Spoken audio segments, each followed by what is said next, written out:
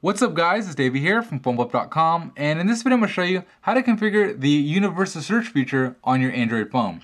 So as you can see, I have my search widget right here at the top of my screen, and to actually configure what it searches through, so basically instead of having to search just the web and the default applications it searches, I could actually decide which one it searches by tapping on the text field, hitting menu, and then tapping on settings.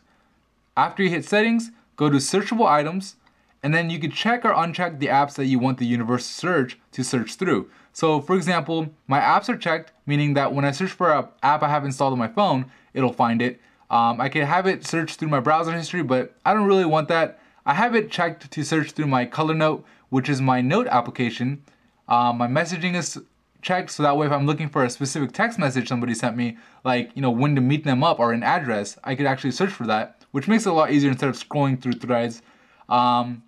My people is actually unchecked right now. I'm just gonna go ahead and check it, and then Place Roll I'll leave checked, and Player Pro, my music app, I'll leave checked. So now I'll go ahead and show you how to actually use it. So for example, let's say I'm looking for a song. I can just type in, let's say Headlines is a song that I have on my phone, and so these are actually the words, are the songs that all have the word head in it. So I'll type in L.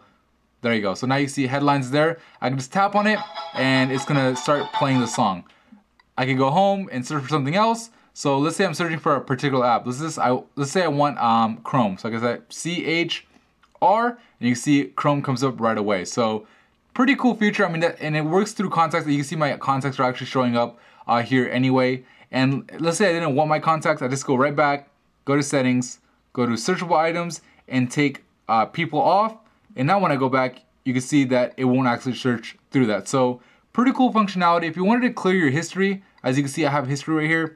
I can just go, same thing, go to settings, go to Google search, and then just tap clear on device search history. Tap on that guy, hit clear history, and I'll go back, and you can see there's no history there.